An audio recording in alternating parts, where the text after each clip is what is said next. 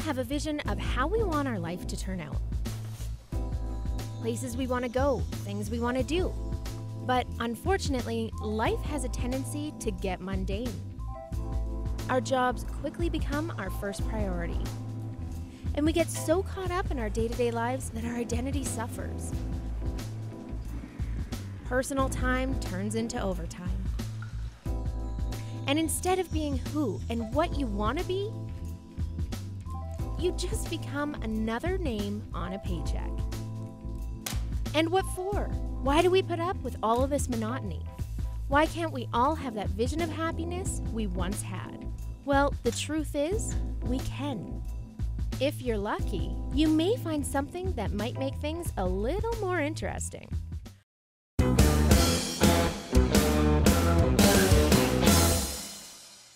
All over the world, there are various communities dedicated to breaking up the monotony and doing what they love despite judgment. Maybe we get tired of being kicked around by the trials and tribulations of the day-to-day. What if instead you could be the hero? Wing 4! Coming in! 13 over. 50 slay. 13 over. 50 slay. 14 over. 9 over.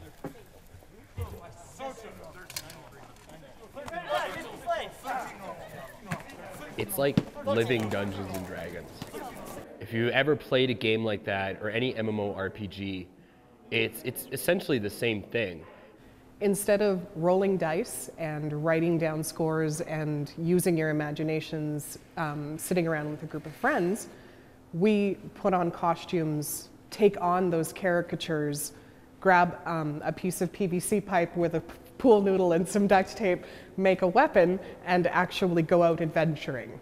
We write an overall story that the players will act out in characters that they've created themselves. They are that character all weekend. There's science fiction LARPs, fantasy LARPs, zombie LARPs. It's just a good escape out of the real mundane world. It's way more person to person for obvious reasons. I mean, it's just playing your fantasy.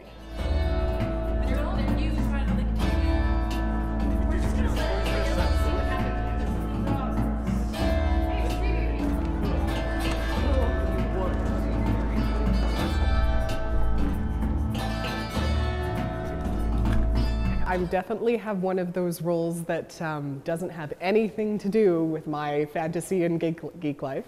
I am a unit clerk working for Alberta Health Services. The unit clerk is the lady who sits at the nurse's desk at a hospital and makes the chart that hangs off the end of your bed. I'm in my 7th year of school, so I have 5 classes, and that's 5 days a week. And then I also work Sundays because I need to pay rent. I work for an engineering survey firm. I actually got into LARPing due to some friends. He told me he was going to be doing it, and we've all seen the videos where you see the guy on YouTube running around shelling lightning bolt, and I was like, that's ridiculous. There's no way I'm getting involved in that. In the hierarchy of geeks and gamers, LARP is near the bottom. We're just above furries. Yeah, we seem to be the redheaded stepchildren of the gamer world. So do I receive any negativity? Yes, yes I do. Does it roll off my back? Absolutely. I don't really give a crap what other people think about it. I thought it was ridiculous at first watching it on the outside, but once you're in there, it's a lot of fun. So I really don't put much opinion on what others think about it. The Beata is yelling at him in words that even if you're able to hear, you don't think you would be able to understand. Once more, he yanks back his head and slits his throat. No! Attack him! 14 magic! Why are you not doing it? What is holding you back? Is it because you feel like you're gonna be a nerd? Because I'll be honest, I am one of the youngest people here and I am 24. We all just have fun. Once a month we have a new player orientation that some of the veteran players take people out and just sort of give them a little taste of what you can expect. We are a very friendly group, open. We have wing night every Wednesday where we invite people to come down, join us, talk to us, hear all the stories that have happened or what's happened to their characters. Even if you're shy, there's people who have personality disorders who are here in LARP right now, and they do fine because The thing is you're not yourself. You're being who you want to be. And for example, I'm a nice metalhead, but in LARP, I am a devious, poor bard who begs and never gives anyone any money and steals what he can. And I can do that, and I don't feel bad. We've seen several people that are like extreme introverts, not really sociable people. Within a year, they've changed. More outgoing, they talk more, they're more outspoken, they interact with other people more often. It's a community, a great community of friends that we've created. The people that play make it better than anything else. Everyone is incredibly warm, very accepting, just good people. So anytime you get a group of good people together, it's going to be a fun time no matter what you do. So.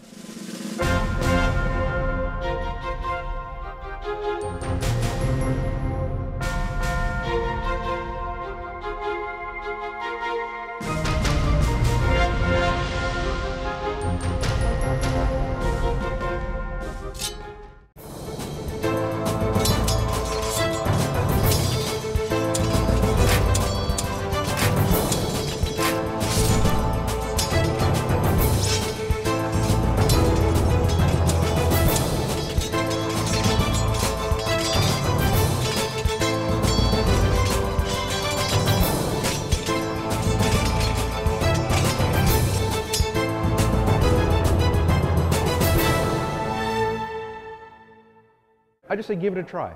Mock it all you want, but give it a try, and most people really enjoy it. Even if they don't come back, it's an experience they don't have, and it's an experience that we provide that is outside the normal routine of their life.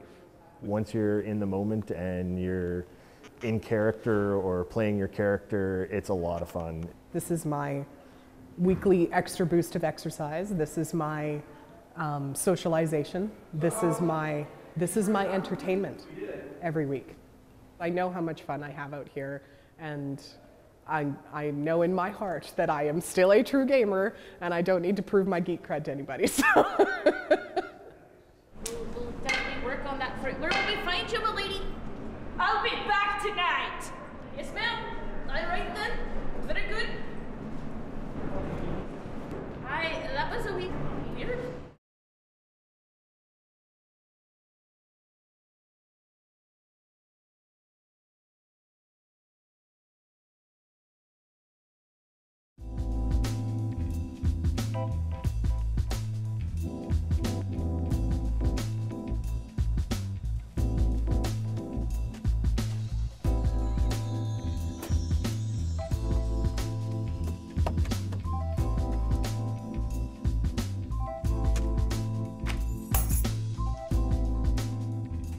LARP helps you to live out your fantasy, be the hero. But what if that isn't what you're looking for? Instead of a whole new world, you just want to be something else in this one. A more bombastic version of yourself. An outlet for your wilder side. Something to escape from the mild-mannered day-to-day life and become a new you. A fabulous, sassy you. This new you can be fearless and bold. Tell it like it is and let no one bring you down. This new you is the star of the show.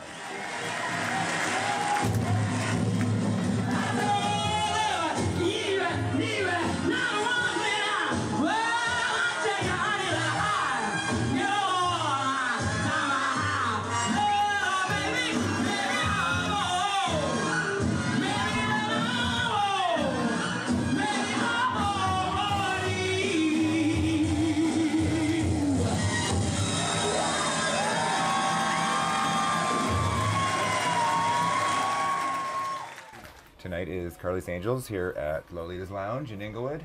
It is a rigorous, risque, if you will, musical review of men-female impersonators that basically do character tributes, comedy, stand-up, things like that, but all to other music, and we lip-sync to other people's songs, basically. We've been so well received that I think that's part of what's opened us up to having sellout crowds constantly, going into different venues, working in different venues, and we're seeing more people being able to go out and do shows like this, and I think it's because we were just there in that pioneering part, right? Just the right time. If you're a woman If you're a woman and you're spending 2 fucking hours to get ready to go out for a night out garlic, your men have reasons to bitch at you. Sorry. Because you're taking just as fucking long as a man does to turn into a woman. I've been doing drag 20 years now. 14 here at the show, 20 in total. If you count, if you want to like say legally going to a bar doing drag, that would be 20 years now. If you want to be technical, I was 4. Because I've always been a character and liked to act. I was always in high school choir, acting, the whole works, all the way up, 4 years in university too. I began in Regina, of all places, way back in the beginning there. Everything was very quiet. You didn't really go out there. You weren't parading down the streets. You were getting dropped off at the bar by the cab so that you were close to the venue. Things like that. I couldn't go into a shoe store in Regina to try on shoes unless you knew somebody that worked there, and you could go on a quiet time on a Monday or a Tuesday, and you could go to the back of the store where people wouldn't see you, and if somebody came in, the other salespeople would distract people at the front so they didn't see this kind of stuff going on. So nowadays, it doesn't matter where you go, you just go try on a pair of shoes, you walk into the store, you ask for your size, and everyone's just really like, oh yeah, sure, no problem, da-da-da, blah, blah, blah. The women are all in there going, holy crap, I can't walk in them like that. So they get pissed off and they walk out of the store and they don't make any sales. I've always sort of just had the attitude where I just, if you take me as I am or don't. So it's like I've never had to hide out trying to do things because I've never lived my life that way. Yeah. I was like, when I came out, I blew that closet door off. I was like, you need to accept me now, and like, here's all the periodicals you need to read, and you know, psychiatrist, sure, let's go to the Trink, you know, all that kind of stuff. I just like, totally, no problem. But it took me 20 years to get to terms with my own self, right? So I had a lot of practice. Family are fantastic, but I had to come out twice to them, you know, obviously. Once as gay, once as drag. And that was pretty tough for them for being small town newfies. But it took about 3 years, and they accepted it. And then the one thing that made them accept it was coming to see a show. Really did. What I basically come back to is that this city is not really as redneck as you fucking think. Truly, it's fantastic. And we've been here 14 years, pushing doors, pushing buttons, and of course opening up the minds of all you lovely kids out there, especially you gentlemen. It's not over yet. You're gonna be questioning a lot of shit after this evening. Anyway. Drug addict, bitchy, effeminate. It's usually the stereotype. I think we want to be women. A true drag queen's not in it for pre-op transsexual stuff. Not that there aren't people who want to become the opposite sex, but true drag queens are really in it for the performance. Everyone has, I think, their own thing that they contribute to it in different ways. Some are about big, huge, elaborate costumes. The more feathers, the more rhinestones, the more headdresses, the more Vegas, the bigger, the better, the bolder. Some are all about long 50-foot trains that go through the entire bar as they're walking through. And so I'm the one who would be more prone to do something burlesque, where I would actually strip down to just a bra and panties, like just a little G-string and panties on the stage, and people are like, what the? You know, so I'm about that kind of shock value with the illusion of it. Because it's made for comfort, built for wear and tear. Where else would you find such a easy chair? It's a good night, it's blast, it's something different for a lot of the people. Our audience, we cater to a different audience. We don't cater to gays as much as we do to straights here. The straights appreciate it a lot more because they haven't seen it for the last 35, 40 years, right? We had one guy catcall us out on stage, and he was quite rude about it. This is a long time ago. And he's like, you're lucky I don't pull out my 35mm and blow your gay ass away or something like that during the show. Well, that's it was like, you know, okay, testing the waters. So then I just shot right back at him and says, 35mm, honey? Is that all I'm going to expect from you? I hope you got something with a bigger bang kind of thing. And he started sort of chuckling to himself, right? Anyway, long story short, after the end of that, he stayed for the whole show, and at the end of it, he actually came up to me and shook my hand and said, you know what, it's not my kind of thing, but you guys made me kind of chuckle, so it was pretty good. So it was cool. So changing minds, which Oprah would say, this is why we do the show. You know, for all of those who teased and tormented and everything else, it has been a great life to just go ahead and still do what I want to do and be all of who I am and just embrace that. And they say the best revenge is living well. And I think I have lived so well beyond my means, just given the opportunities that I've had, so. We decided to get into this wonderful city and just blow it by storm. Who are you texting? You don't need to log in.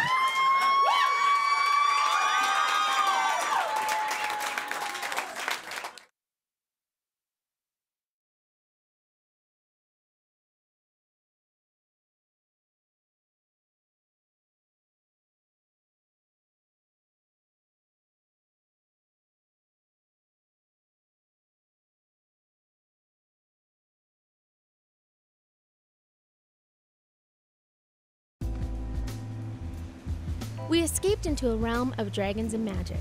We spent some time in a world of glamour and lights.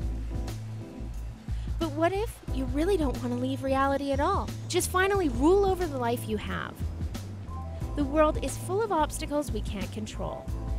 Everything from the weather to overbearing management. Sometimes you just need to take control of something for yourself. Prove you're strong enough to overcome. Run a marathon, climb a mountain, or maybe try something a little more exotic. While many believe the act of suspension to be grotesque and strange, the people involved in the suspension community tell a very different story.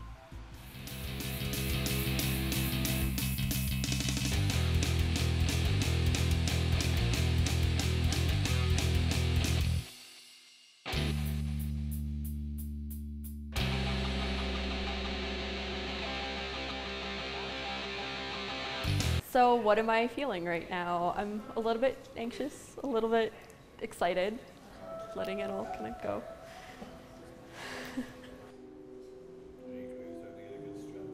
How did I get into this? I started getting pierced by Dan about 2 years ago, and just kind of through the internet, I saw the whole suspension thing and wanted to try it out, and everyone was there to help me out with it.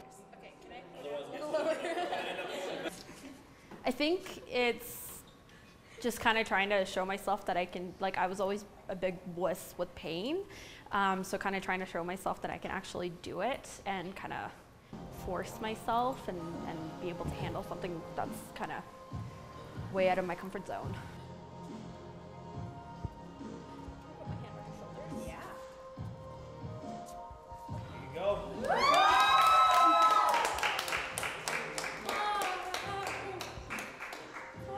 I've been a professional body piercer since May of '97. My first experiences with suspension were in the end of the 90s, the early 2000s with a group called I Was Cured. I had really negative experiences with the suspension community at the time. Kind of stepped away from the community as a whole for about 10 years. And then when I took Doug on as the apprentice, he kind of harassed me back into it, and I've had extremely good experiences with it since then, having come back because I'd had such bad experiences, and it was awesome to reconnect with a community that I had completely disassociated myself with. Nowadays, like, you even look at the stuff that was being done in 2005 versus the stuff that's being done now, and it's changed completely. The safety standards have come into play. No one's getting dropped, no one's getting injured, and that kind of stuff. As well as just the amount of thought that goes into proper rigging now is crazy. And then there's the piercing aspect of it. A lot of people are placing things a lot better. A lot of people are placing things at a proper depth now. You go back a couple years ago even, and people were placing things way too shallow with pretty much debarbed fishing hooks. I did my first one in May, I think it was. After I did my first one, I loved it so much that I decided, heck, let's do 12 suspensions in 12 months. I wasn't really intending on going up today, but to be honest, I had a really crappy week and I just felt like I needed to do a suspension.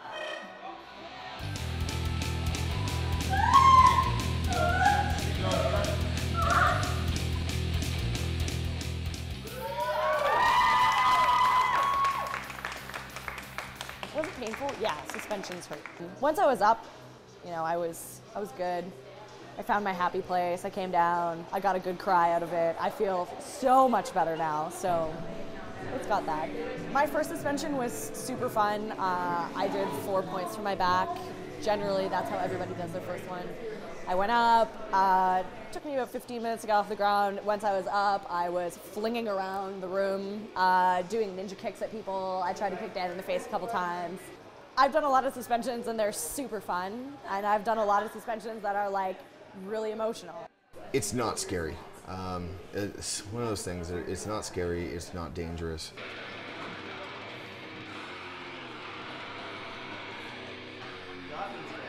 And the thing that a lot of people get really worried about and really concerned about is that they think that their skin is going to tear, they think that it's going to rip, they think it's going to be unbearable, they think there's going to be a horrible, gigantic mess left on them.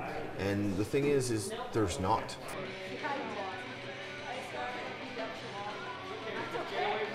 I have tons of experience piercing. Doug has a ton of experience with suspension piercing, and you're not going to have any problems like that. It's just not going to happen. I don't suspend because I hate my parents or had a shitty childhood. Everyone seems to think that, but it's not true. I actually had a fantastic childhood, and my mom actually, this is probably one of the only suspensions that she hasn't Skyped in for. We usually Skype her in so that she can watch, and because she lives in Ottawa, but she's hoping to come out, watch me do a suspension. She actually wants to pull me off the ground. Like, my parents are super, super supportive of it. So despite what a lot of people think, it's not about that. It's not about the hooks. It's not about like, ooh, it's super painful. It's just, it's a really positive, enlightening experience. And you know, I love sharing that with people. So yeah. Come out, talk to us. Worst case, come and see an event, okay? You know, they're welcome to the public. The only rule really is don't show up and be an asshole. If you act like an asshole, we're gonna tell you to leave, but that's about it. So, yeah.